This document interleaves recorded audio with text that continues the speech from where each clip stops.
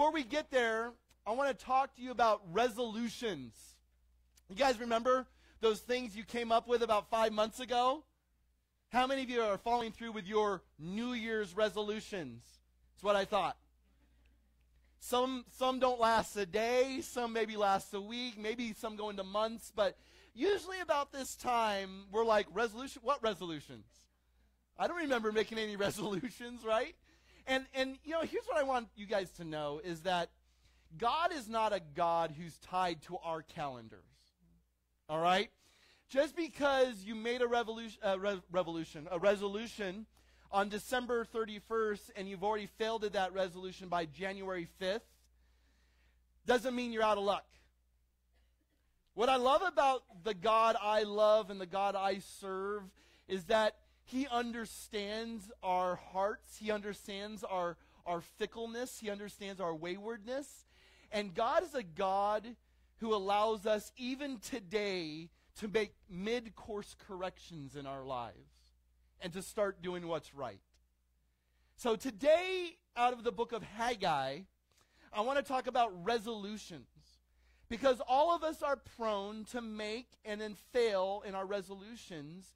And sometimes we make good resolutions, sometimes we make poor resolutions. But I'm going to show you this morning 5 things that I think we ought to bank our lives upon when it comes to resolutions. And no matter where you've been, no matter how well you've succeeded, all I know is this: you've got right now. We've got today. And today is the day when we can begin to make better choices to set us up for an even more glorious future. So no matter where you've been or what's happened to you, or no matter what decisions you make, bad or good, today's a day for us to reorient our minds and our hearts to some things that I think are worth living for. Because what you're going to encounter is a group of people who really have grown indifferent to God, have grown cold in their love for Jesus. And God has them in a place where they respond to the message of Haggai and they begin to do what's right. And so I want to navigate this historical book with you. I want to give you a little bit of the context and talk about the 5 points that I think are worth talking about this morning. So turn to the book of Haggai, if you would. Are you guys there? Okay, good. We've got a few weeks left on our minor prophet study. Have you guys enjoyed the journey through the minor prophets? It's been fun. It's been rich. I tell my wife, I said, every week, it's like I become closer friends with somebody I really don't know that deeply. And it's kind of fun to get to know the personalities of the prophets. And some prophets are more intense than others. I mean, Habakkuk, the past 2 weeks, I'm going to tell you right now, this morning won't be as intense as the past 2 weeks. I've gone home after the past 2 weeks and I've just kind of fell on the couch like, wow, right? Habakkuk is intense. Haggai, not so intense, but equally important. Amen? We've got a few more weeks to go as we look at Zechariah in the next couple weeks, and then Malachi, or Malachi, the Italian prophet, after that. So that's going to be a lot of fun.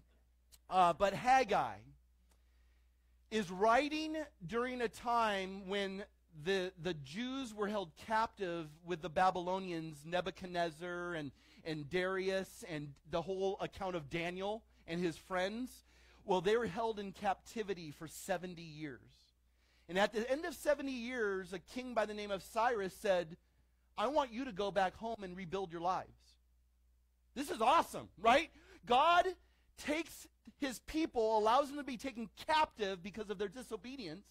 He says, I'm going to have you be captive for 70 years, but after 70 years, I'm going to set you free to go back home and rebuild your lives.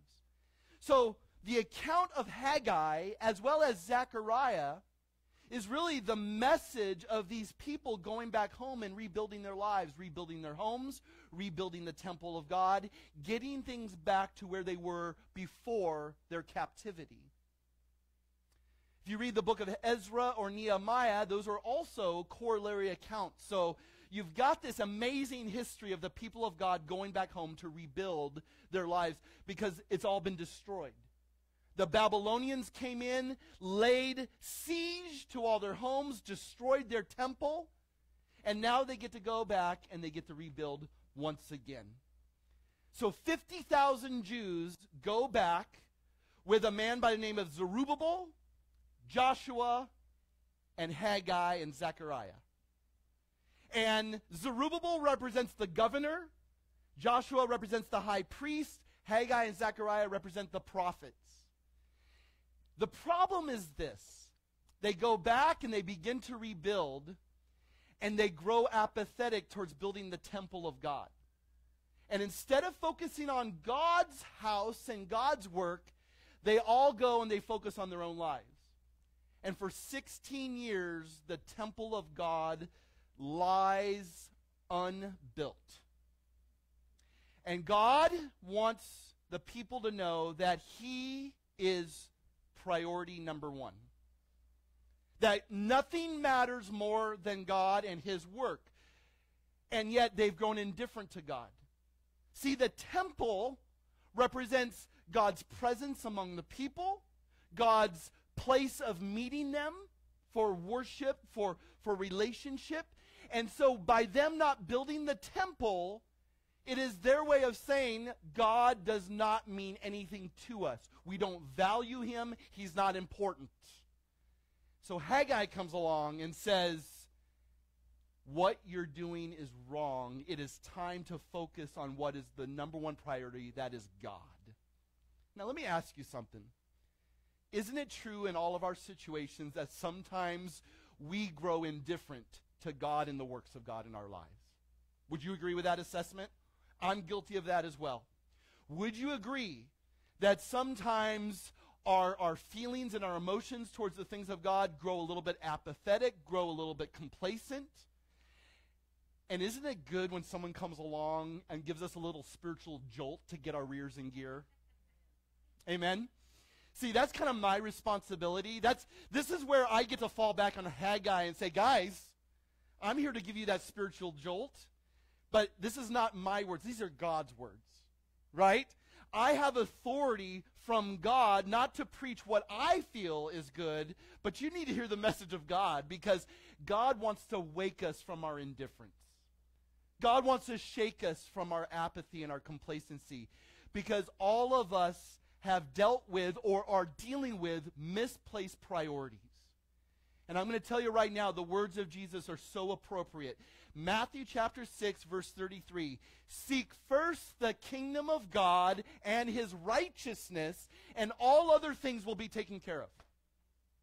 Okay.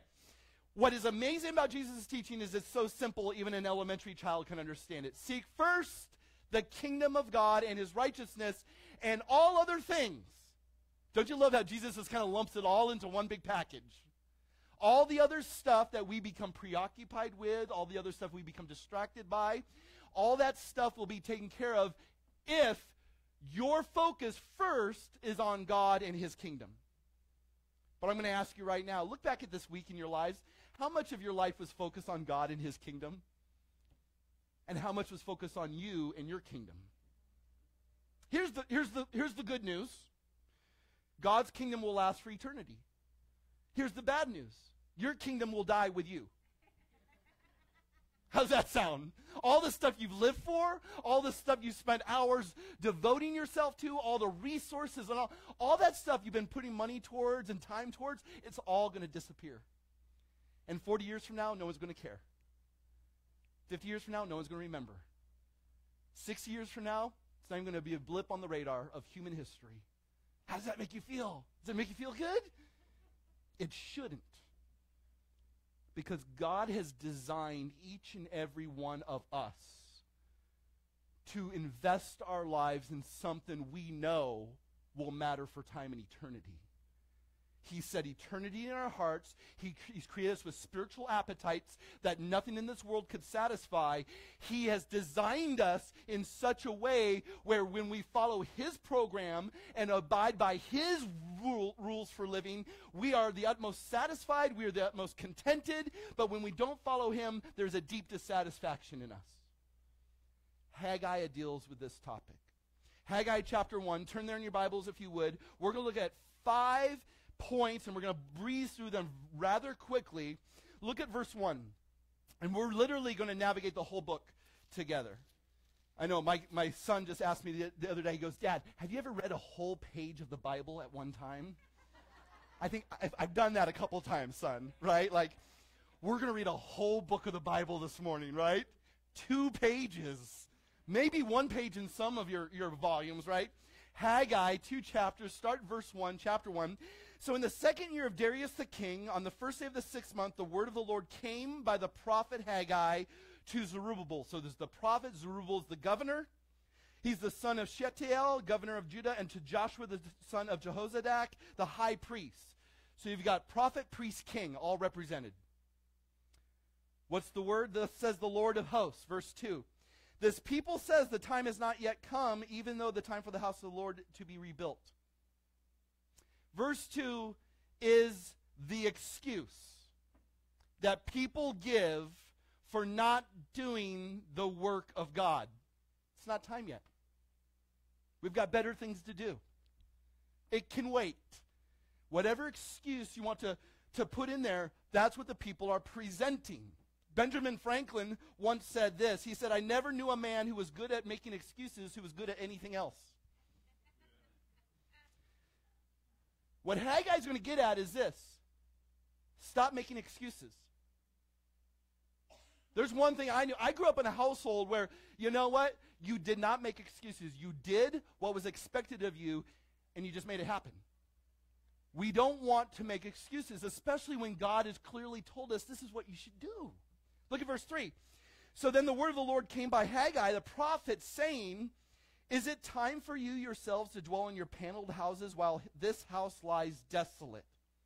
So here's the indictment, right? You are making excuses saying God's work can wait. The problem is, while his work lies unfinished, it lies undisturbed, it lies just stagnant and in ruins, you're too busy making your houses all nice and pretty and stuff. God's work needs to get done. You are not making his work a priority. You're too focused on your lives. Now I want to clarify something here. He's not saying that taking care of your lives and your stuff is wrong. But what he is saying is he's saying when you become preoccupied with your life and you are indifferent to the things of God, there's a problem. See, it's called balance. Seek first his kingdom and his righteousness, and then all the other stuff will take place in your life. There's nothing wrong with the other stuff, but it is wrong when you are indifferent, you're apathetic, you don't care about the things of God. Look at verse 5. So he says, now therefore, says the Lord, consider your ways. Stop and examine your hearts. Just stand still and just take an assessment of where you're at. Is it not good? Or is it good to stop and just realize where we're at right now in our lives? Isn't this sometimes why we come together to worship God, to sing songs? But isn't this a time where we can really do some honest heart work before our Maker? Isn't this an awesome place where, sometimes we don't like what's being said. Sometimes I don't like saying the things I have to say. But don't you realize that we all leave here going, but we need to hear it. We need to stop and take an assessment. We need to stop and consider our ways. And so today is a day where God meets us and says, how are you neglecting me? And you're so focused on you, and you think that's a good thing. How come you're not seeking first his kingdom and his righteousness and then realizing all other stuff's going to be taken care of? Do we not need to hear this message today? You better believe it. Verse 6, you have sown, now here's where they're feeling it. You have sown much but harvested little. You eat, but there's not enough to be satisfied. You drink, but there's not enough to become drunk. You put on clothing, but no one is warm enough, and he who earns wages to put into a purse with holes. See, you're feeling this because nothing is working out in your life. And you're wondering why.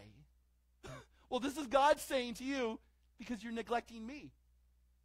Now, you have not tuned in to TBN and you're not listening to a prosperity preacher right now, just to put your hearts at ease. We don't go to God and begin a business relationship where we say, okay, God, if I do this, you're going to do that. And we enter in some sort of, gentleman's agreement with each other on a business type level. No. But I will say to you, if you don't put God first, God makes you no promise to take care of you. Let me say it another way. If you don't become concerned about the things of God first and foremost, you can have no confidence that God's going to provide you what you need. Philippians chapter 4. My God shall supply all your needs according to his riches in Christ Jesus. There's the promise. But what you miss out before the promise is the premise. If you don't look out for him and look out for others more than you look out for yourself, you have no guarantee that God's going to take care of you. And how many of us go through life on a day-to-day basis going, I don't know where the next check's going to come from. I don't know how my pantry's going to get filled. I don't know how I'm going to put gas in my car. My car just broke down. I don't know how I'm going to pay for that repair. And I don't know where this is going to come from. And we become anxious, and we become stressed out, and we become freakish in our attitude because we clamor and clamor and clamor. And I wonder how many times in those situations is God whispering to us saying, you neglected me. You failed to take care of me. You're putting your trust and your hope in all the wrong things. You're setting for yourself treasures on earth where thief and moth and rust come in and steal and destroy. But you're not laying up for yourselves treasures in heaven. You have no concern for me. So there's no confidence for the person that doesn't put God as number one priority in their life. You can say God's number one, but I want to look at your checkbook. How about you guys got your checkbook on you? Or is that too geezer? Is that too geezer-like? Pull up your online banking. Let's check that out. So you say God's number one, but your finances don't reflect that. You say God's number one, but there's areas of the ministry that need people to serve, and you're not serving in area of ministry. You say that God's number one, but you're not giving time to advancing his kingdom for his glory. You find time to do other things. You find money to spend on other stuff. But the problem is you're not making God a priority in your time, treasure, or talents. You're giving God lip service, but your heart's far from him. See, this is where God nails us. And he nails us for a good reason. We're laying up for ourselves treasures that will rust out and they don't matter for time and eternity. When his kingdom work needs to be done, and it's being neglected. Why? Because of our misplaced priorities. Amen? Am I preaching now? Amen. Someone's not happy. Verse 7, consider your ways. He says it again, like stop and take an inventory right now. Where are you at? Because I love those categories, time, treasure, talent. God wants all three. I talk about, we talk about finances at least once a year. We do a series on generosity and giving because money is an important topic. Where your heart is, that's where your treasure is going to be. That's what Jesus says. He puts a huge premium on how we use finances. It's something we all deal with. It's a common thing for all of us who live in this world. Time, treasure, talent. He wants all three. So many people say, I don't have money to give, but I can give time to the church. God wants your time, but he also wants your talents. See, by you saying you don't have money to give, you're saying, I don't want to give up Starbucks. Oh, I almost said it. Get a bar of soap right now. That is foul language. See, by you saying I don't have money, you're saying I put McDonald's as priority over God. I put Ross as priority over God.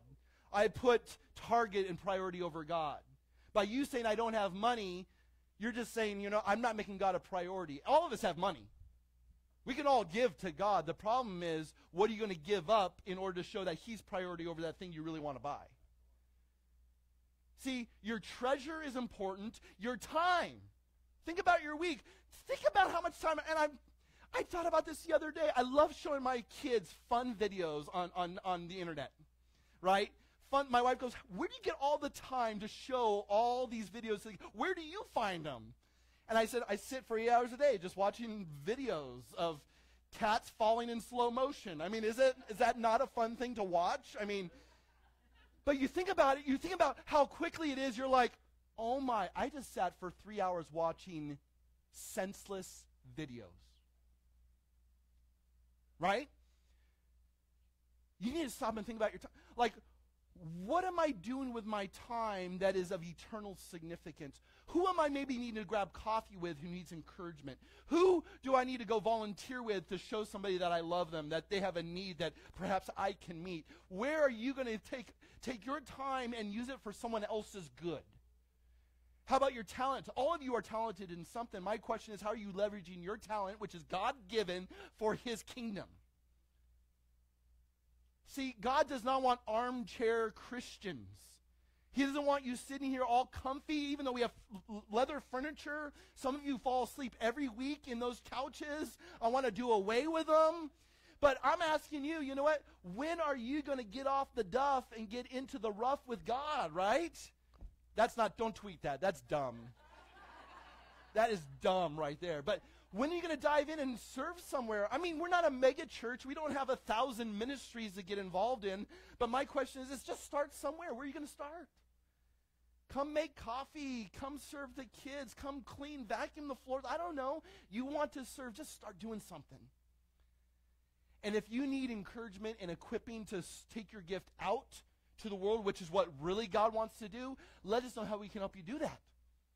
Because, and you're going to hear this right from the pastor, rather you serving the house of God here, I would much more be excited about equipping to serve God out there. Okay?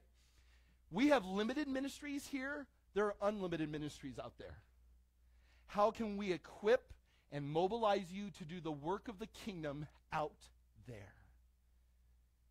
The question is, you got to make that a priority. Because if God is not a priority, you're wondering why your life is falling to pieces. You're not making God a priority in your financial house. Why do you think your finances are falling apart? Why do you think you're walking around with deep dissatisfaction? Because you're not making him number one. And God's saying to you, make me number one, and have the confidence that when you make me number one, that I'm your all in all, I'm going to take care of all your other needs. He shall supply all your needs according to his riches in Christ Jesus. Philippians chapter 4, verse 19. Consider your ways. Start giving. Start serving. Start devoting your time to things that mean something more than what it means for you. Now we're talking. Go up, verse 8, to the mountains, bring wood and rebuild the temple that I may be pleased with it and be glorified. It's interesting that he says go to the mountains and get wood, because in this area, there are really no forest. See, it's almost like they had all the stones to lay a foundation for the temple. Then they realized that there's hard work, that they actually had to get out of their comfort zones, go do some strenuous work, and they go, you know what, it can wait. Don't we want it easy? I'm going to tell you, the walk with Jesus and the life of faith is not easy, you guys. If you're looking for God to be the divine caterer, you're in the wrong religion. If you want God to challenge you and push you and to make you go further than you could ever think you could go yourself, then this is what's right for you, because he's going to push you and he's going to stretch you. He's saying, go into the woods, get that wood, bring it back, make my temple glorious. Verse 9, you look for much, but behold, it comes to little. When you bring it home, I blow it away. Why, declares the Lord? Because of my house which lies desolate, while each of you runs to his own house. And then to bring it all together in this first little mini sermon right here, he says, therefore, because the sky has withheld its dew and the earth has withheld its produce, because you have neglected me as the sovereign God over everything. He controls the weather. He controls the rain. He controls the soil. Look what he says, verse 8. And I called for a drought. I made your economic devastation happen. God is emphatic here in saying, you worship the creation and you neglect the creator. You think you're going to get away with that for long? I called for the drought. Is that interesting? Now, when we consider the world in which we live in, and if we believe in the sovereignty of God, God is in control of all things. And perhaps every little thing that's going on in the world is God's wake-up call to the world to say, you're neglecting me. Read the paper, watch the news, and pay attention, because God is trying to rouse a deaf world. In the words of C.S. Lewis, Pain is God's megaphone to rouse a deaf world. Why? Because he whispers to us in our pleasures, but he shouts to us in our pain. Pay attention. God calls the drought. On the land, on the mountains, on the grain, on the new wine, on the oil, and on what the ground produces, on men, on cattle, on all the labor of your hands. On it all. And he's doing it because he's saying, you have misplaced priorities. Don't chalk it up to some like, oh, life happens.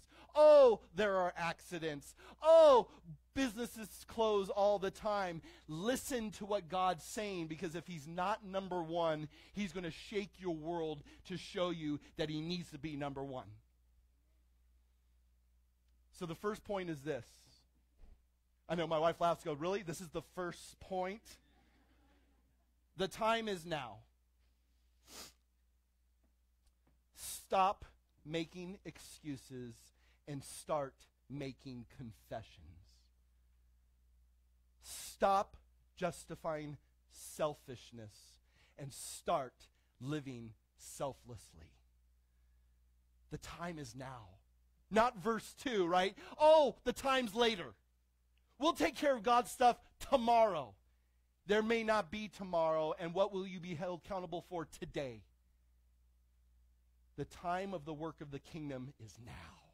And God is building his temple. And the good news is the temple is not a building made with hands. The temple is what we call the body of Christ. The temple is the very thing that Christ is the cornerstone of. The temple is the living kingdom made up of those of us who believe in Christ. Peter says, living stones fitted into a holy house together. That's the building that God's doing. Why are you not investing in this? That's what God's saying. Second point. You need to realize that the best is yet to come because they obey. Here's the good. Oftentimes you read the prophets and the people continue in their sinfulness. But look at verse 12. Then Zerubbabel, the governor, right, and Joshua the high priest, with all the remnant of the people, obeyed the voice of the Lord their God. They're like, you're right, we're going to change. Now, if every preacher had that sort of response from their people, it would be a perfect world. It is amazing what the authority of the Word of God can do. Amen? I consider it an honor and a privilege to come and share with you almost every Sunday. I consider it an honor and privilege to wrestle with the Word of God during the week to figure out what would you have me say to the church, Father. And I consider it an honor and privilege to be able to speak with authority. I don't want to dance around issues. I want to deal with hard topics. But the best news at the end of the day is I never want it to be my wisdom. It's got to be the Word of God. His Word is the perfect Word. His Word does the perfect work. You would not come if it was just my opinions. Amen? You come because you want your hearts to be exposed to the living and active Word of God, which is able to cut into the deepest places of our lives like a divine scalpel. And he separates joint and marrow and soul and spirit, and he's able to perform his perfect work through his perfect word. Amen? This is why we subject ourselves to this, and you know when his word works is when our hearts are convicted and we change. These people change for the glory of God. Chapter 2, verse 1. Then on the 21st of the 7th month, the word of the Lord came to Haggai, the prophet, saying, Speak now to Zerubbabel and Joshua, and to the remnant of the people. Verse 3, notice this. Who is left among you who saw the temple in its former glory? And how do you see it now? Does it not seem to you like nothing in comparison? Stop right there. These are people that are living in the past. The older remnant that came back that remember the temple that Solomon built. Now you guys remember Solomon was not only the wisest, but he was also the richest. And because he's the richest, MTV Cribs was at Solomon's temple doing the live feed and going, dude, this thing's amazing. Right? They saw the glory of Solomon's temple, and now that was laid waste. Now they're building a temple, and they're all sitting there. The people that remember the old temple are going, this one's not going to be as good as the old one. And Haggai says to them, the best is yet to come. I was part of a church before I was the lead pastor. I was just a college pastor, just a college guy. And we dealt with people week in and week out that lived in the past. Do you remember when the church used to do this outreach? Do you remember when the church used to do this program? Oh, those were the glory days. You expected Bruce Springsteen to come out, glory days, start singing that song. You're like, no. We can celebrate the past, but you are not to live in the past. Amen? You can celebrate what God has done, but you need to know that the Bible always points forward. It always points to the future. It always tells us, while there may be glory days in the past, there are even more glorious days in the future. That's why if you skip down to verse 9, the latter glory of this house will be greater than the former.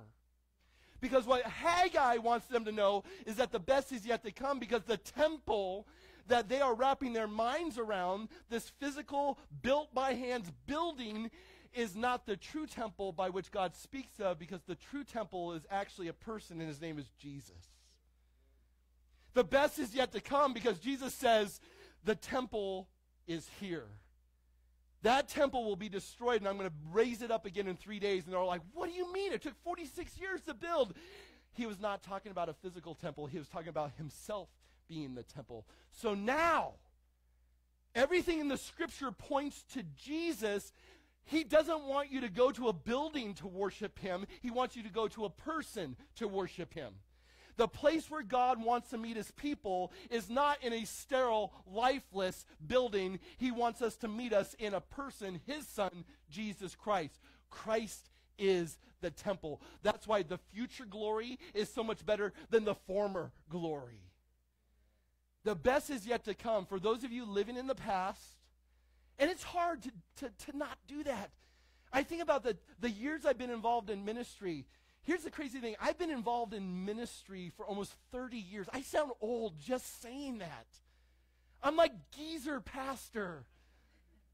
I've been serving in the church for 30 years.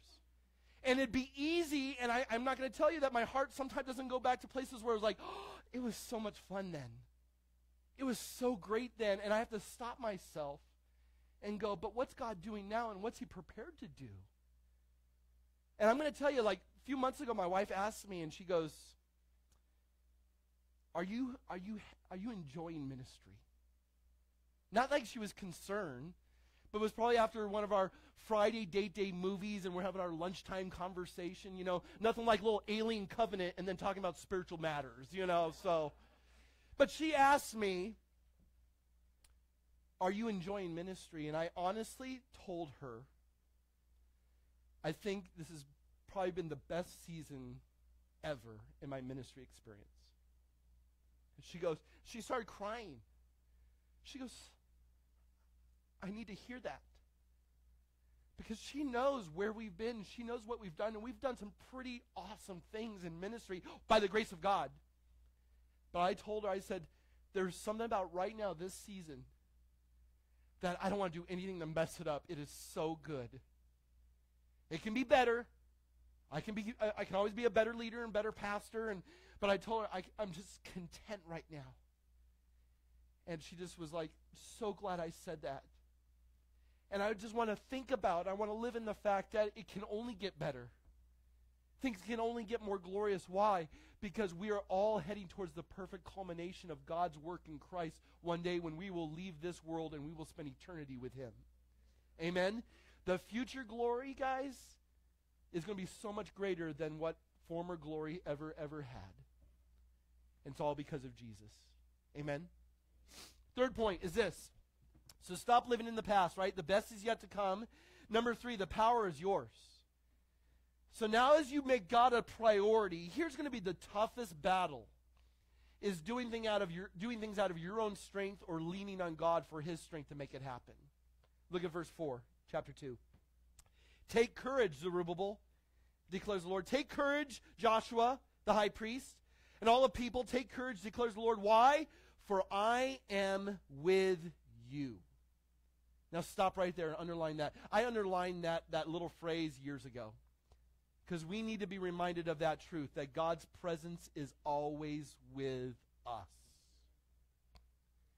There'll be people who will come to me and say, Scott, I don't feel God. Right? I don't feel God. And I'm going to tell them this. Number 1, God hasn't moved. and not left a forwarding address, right? It's like hiding somewhere. Come find me, right? God does not move. We move, and it is up to us to get reoriented with him. See, we allow things to form barriers in our relationship. We don't make him a priority. We chase other gods. We become idolaters. We worship other stuff. And God's saying, I'm right here. I never moved. See, we need to hear this about God's presence. He is always with us. He will never leave us or forsake us. Amen? So it's not God doing something. Now it's you cleaning out your life to say, okay, how can I once again restore the presence of God in my life? He's there, but you've just coated your life with so much other crap, you can't hear him. You can't see him. You can't sense him. Why? Because of sin, because of busyness, because of hobbies. I don't know. Fill in the blank. But he's there. As for the promise which I made you when I came out of Egypt, my spirit is abiding in your midst. Do not fear. You cannot fear when you're walking closely with God. Okay? There is no fear for the man or woman who's hearing from God, who's paying attention to God. There is no fear in the heart of a person who knows and feels God right there at their side. But there is fear for the person who neglects God. There is fear in the person who doesn't understand the importance of walking in righteousness and holiness.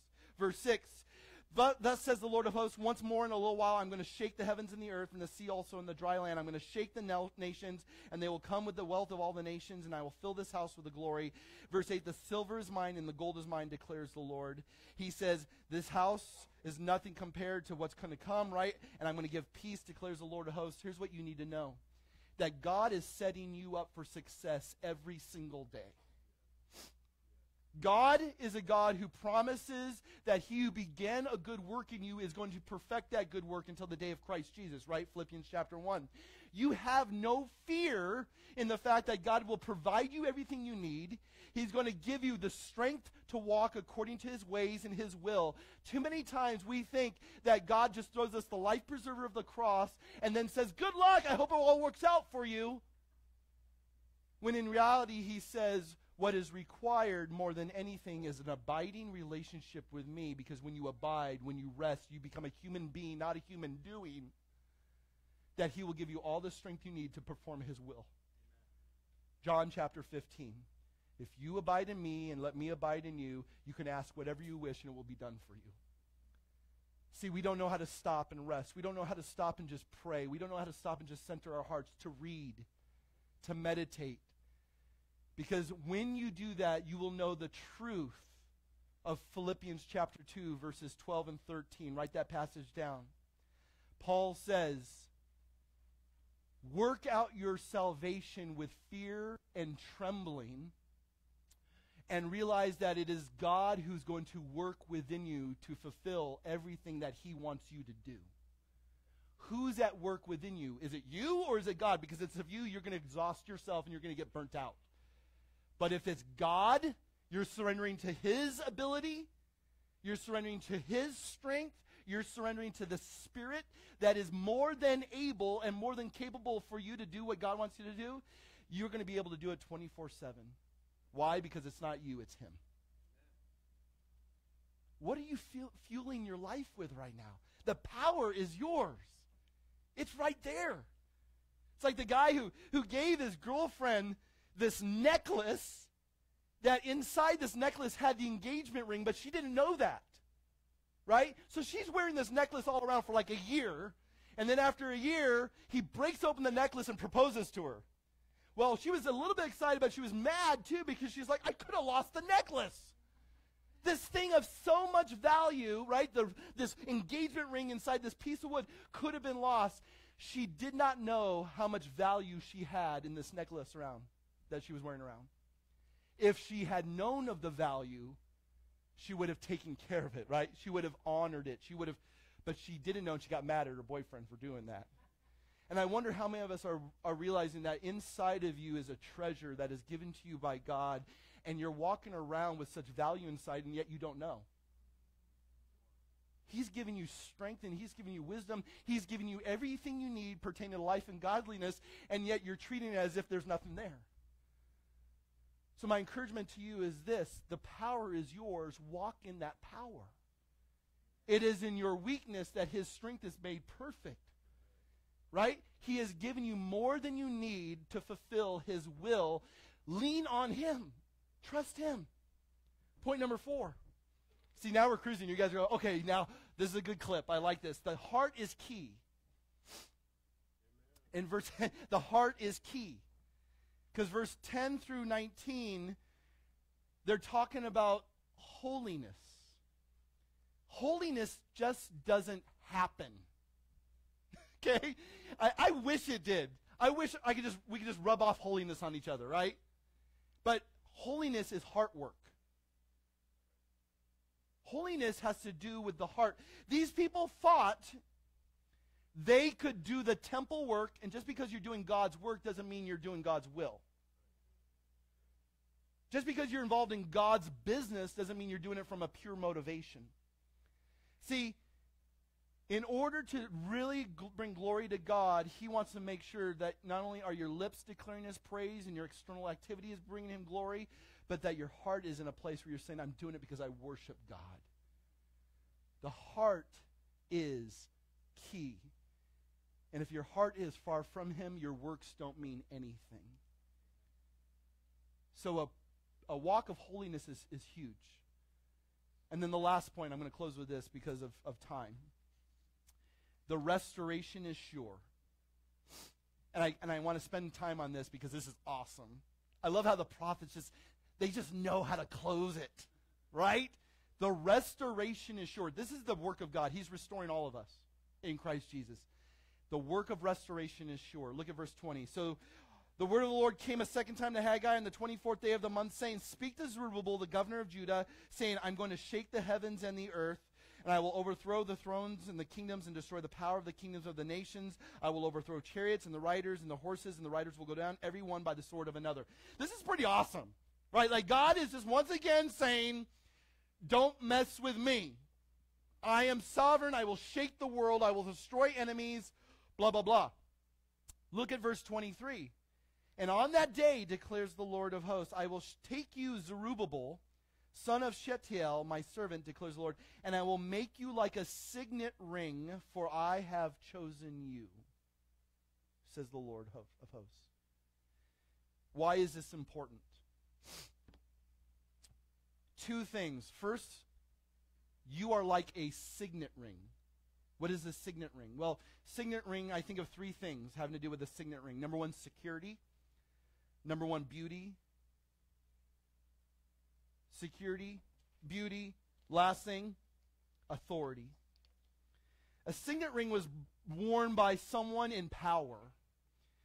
And it symbolized security in the sense that we are never forsaken. God is always with us, right? You have nothing to fear. Read Isaiah chapter 49 sometime. It's awesome. God says, I love you. You are my child.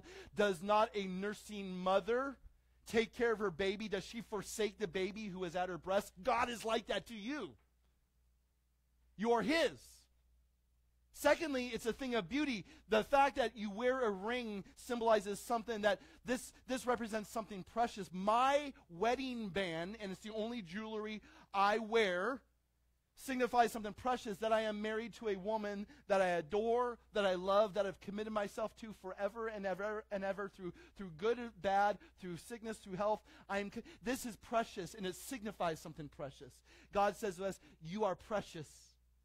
You are like this ring that I wear that I'm going to tell the world that, you know what, you're mine. But not only that, but it communicates authority. Meaning the one who wears the ring, the one who stamps wax documents, the one who passes laws, this is the guy in charge. Now he says this to Zerubbabel. But it's pointing to something greater than Zerubbabel, because he says, I've chosen you, Zerubbabel. Now, just think about that phrase, I've chosen you. Do you know, God, guys, that God's chosen you, and you are precious to him? Perhaps the greatest and most encouraging words anyone can hear is that God has chosen me. Awesome. I am so undeserving of him choosing me, but he does it anyways. But the reason I mention this is because if you look at Matthew chapter 1, the genealogy of Jesus, you know one of the kings in line of the genealogy that Jesus came out of was Zerubbabel. Jesus came out of the genealogy of Zerubbabel. And this is even more magnificent because Zerubbabel's grandfather was a dork and did not honor the Lord. I think dork is a biblical word. I think it's in there somewhere. And God says, to his grandfather Jehoiakim, I'm going to remove you. You are no longer going to be blessed because you chose not to honor me. Now Zerubbabel comes along and wants to honor Jesus, and now God says to him, perfect, now I'm going to set you up for success. Because out of your line will come the Messiah, the temple, the perfect high priest. And so what Zerubbabel represents is something that ultimately God would bring, the Messiah, to fulfill all the promises, and it's in Christ that we know the restoration is sure. And if you know Jesus, guess what? Everything is going to work out. Amen? But if you don't know Jesus, you have no confidence that anything will work out. So what's critical as you leave here today? Knowing Christ. More than anything else, know Christ and make Jesus a priority. Because nothing else matters. Amen? There's a college back east that wrote letter and email and message to Bon Jovi to come play at their commencement party. And after so much time of writing and pleading for Bon Jovi to come to their commencement party, guess who showed up at their commencement party? Bon Jovi. And they came and they played, and Bon Jovi had one word of encouragement to the graduating class from this university. He said this: when you think about your future, write all your plans in pencil, because life can change anything. I don't agree with him. Can I disagree with John Bon Jovi? Is that allowed? I'm going to tell you, write your plans in ink, because when you know Jesus, his plans will never be frustrated. Okay? Life will throw you curveballs. But when you know Jesus, you're ready for anything because he is unchangeable. He is constant. He matters more than anything. Learn that, John Bon Jovi. Know that, church. Amen? Let's stand, let's pray. Father, you are awesome. Thank you for Haggai. Thank you for the word. Lord, I know we probably covered a lot of stuff. Forgive me for doing that. But I know something's going to stick. I know every single person here is resonating with something. And my prayer is that they would run with that something so that it would change their lives for your glory and their good. Thank you for Jesus, our ever-present, constant in our lives day in and day out. Thank you for your faithfulness to us, Father, even when we're faithless. Thank you for your love for us. Even when we don't feel it, it's there. May we fight for the life you have given us in Christ, and may we live for your glory herein and hereout. And we pray this in his name. Amen. May the Lord bless you and keep you. May the Lord lift his face toward you and give you his grace and peace forever and ever. Amen. Come back at 12:30 if you're new to the church. Free lunch and a time of discussion. Love to have you here. God bless you guys. Have a great week.